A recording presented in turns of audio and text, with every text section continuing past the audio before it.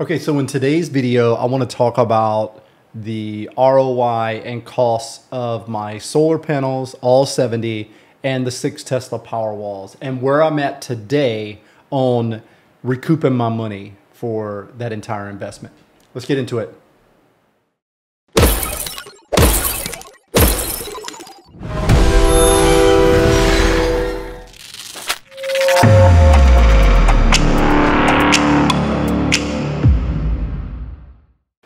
Okay, so the way that I want to break this down is into a couple of different stages. The first thing I'm going to talk about is the first set of solar panels that I got back in 2010.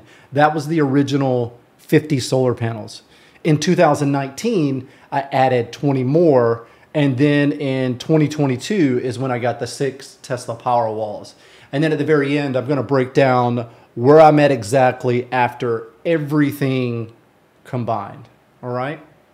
Okay, so what I've done here is I've created a very simple Excel spreadsheet to kind of help you visualize everything. Now, my power bill would range anywhere between $800 to $1,100 a month, depending on the time of the year and what we had going on at the time. So what I did is I just got a roundabout average as far as what it was costing me each month. I was unable to go all the way back and figure out exactly what my power bill was, but this is a good conservative amount of what the monthly was, and then a good total amount for the entire year.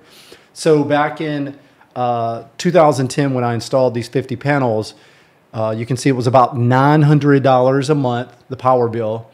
And over the course of 12 months, we're looking at about $10,800.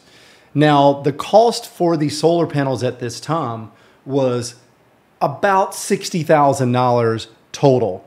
Also, they had an incentive at the time in which you could get a 30% tax credit, which came out to be around $18,000. So the total cost minus the 30% incentive that was given through the tax credits. I think there was some state incentives, but I can't really remember. But this is a good conservative amount about where I'm at totally with this.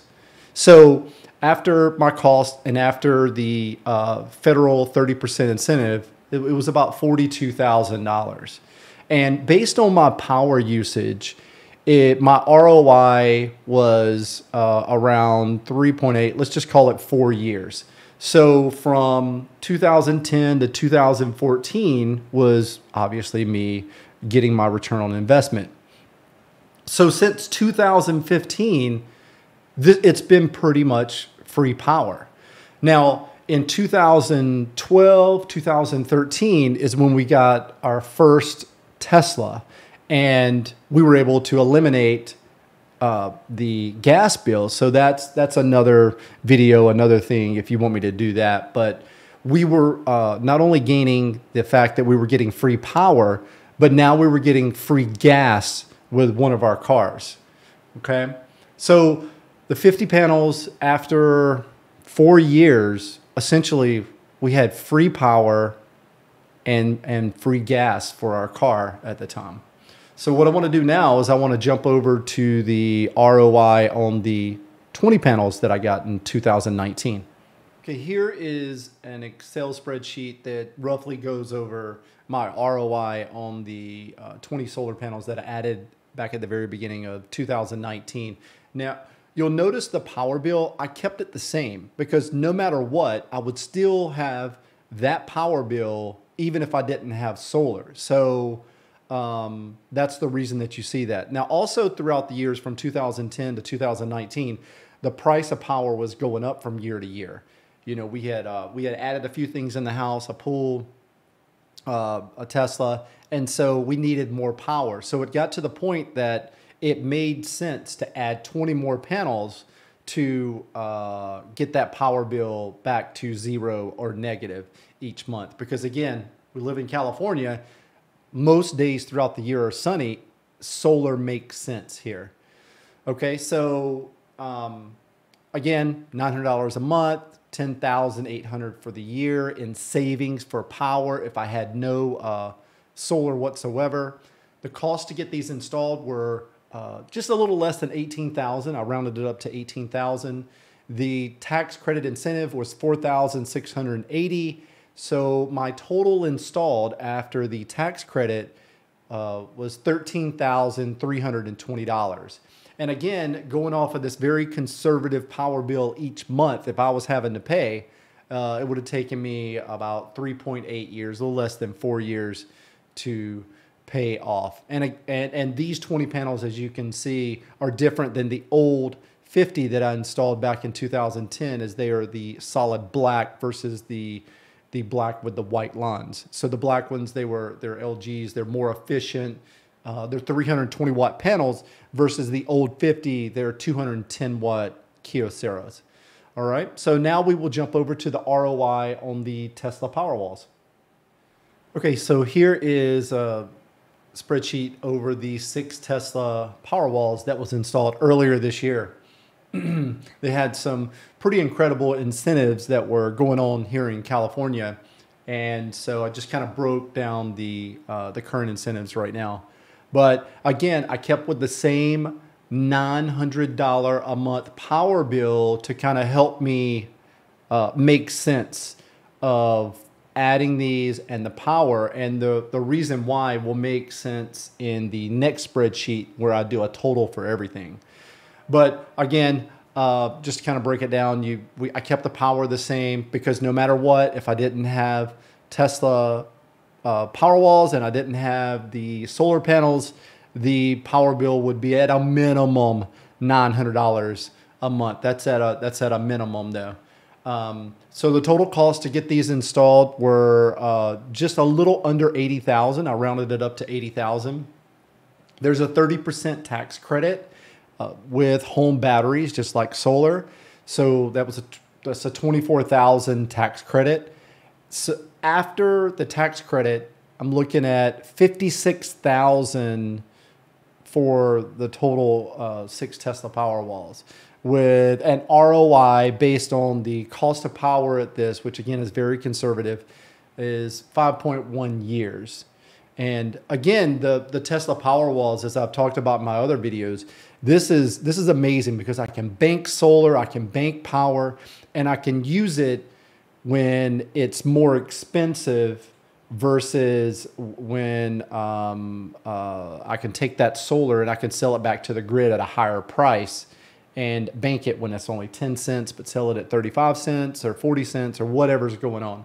So an incredible investment. Plus sometimes the power goes out here in California and these guys, they just switch on automatically. The only way you really know that the power's gone out is you'll receive an alert in the app saying that, you know, you've only got 2 days left of power on your Powerwall. So again, the ROI, if I did have a power bill, this is what I would be looking at. Now I'll go over a total cost and ROI of everything in this final spreadsheet, and hopefully it kind of brings it together where all this made sense. Okay, so here is the final spreadsheet to just kind of bring everything together to make it make sense in what I've done here, hopefully. So if I had no solar and I had no power walls, no matter what, every year I would have spent $10,800 in power for that year. That's just paying money to the power company and it's just gone. There's no investment there. And that's why solar just made sense when you looked at the longevity of what it could really produce and give back to you. So if I go back to 2010 and I go all the way to 2021, we're in 2022 now. It's August, so it's almost a full year. So the savings are even bigger than what I'm showing here. But again, I'm being very conservative. So I've added up the total amount I would have paid in power between 2010 and 2021. It would have been around $130,000. And this is conservative. And that would have been money that would have just been thrown away, essentially. It's just being paid in power. So if I come down below, I've got the electric rate plan. This is my current rate plan, just so you can see what power costs here in California right now. But if I come under that in the purple, you can see where I've laid out each of the three solar and Powerwall prices that I've paid. And this is again after the incentive. And once I add up all three of those, we come up to the simple ROI estimate in the top right. And you can see my total 70 solar panels and 6 Tesla Powerwalls cost after incentives was $111,320. Had I paid a power bill for those years instead of having solar and the Tesla Powerwalls, I would have spent $129,600. I would have spent more, but we can just call it that, around $130,000. So if I subtract the amount of money I paid after incentives for my solar and Powerwalls from the amount I would have pretty much thrown away in power, currently at this moment, I am at least $18,280 to the good. And that's going to continue to save me money. So hopefully this shows you how beneficial this is for me and why it makes sense. So even though I added the 6 Tesla Powerwalls this year, I pretty much saved that money over the course of the past 10 years to pay for them. And now, instead of me having to continue to add solar panels, now I'm able to manipulate power instead of continually adding to the infrastructure of solar panels. So hopefully this shows the big picture and whether or not this makes sense for someone like you. If you happen to have any questions or anything I kind of didn't explain, let me know below and I'll answer it the best I can. Okay, so that just kind of wraps up the ROI, the money I invested, the amount of time that it took me to get my money back, and where I stand today with my 70 solar panels and 6 Tesla Powerwalls, even though I just added the 6 Tesla Powerwalls earlier this year. This just makes sense. It makes sense for me. And I think if you live in an area where you have as much sun as what we have here in California, in the long run, it may take you a few more years than what it has taken me, but you can really start to save money and really use power more efficiently than not having something like this set up. And obviously, by me having this, I'm producing more power and manipulating power. It has allowed me to take on the hobby of cryptocurrency mining, and I'm able to, again, use that power and manipulate power so that I still, with everything I have going on, the normal power usage in the house, the pool, charging 2 Teslas, and my 1.4 gigahash crypto mining farm, my power bill is still 0. It's actually negative. So I can, at some point after the Ethereum merge or whatever's going on, I can maybe start to scale the farm up a little bit to really take advantage of that extra power that I'm currently selling back to the grid. So hopefully this answered some questions you may have about my setup. Again, if you have more questions, ask below and I'll do my best to get back to you. All right, thank you.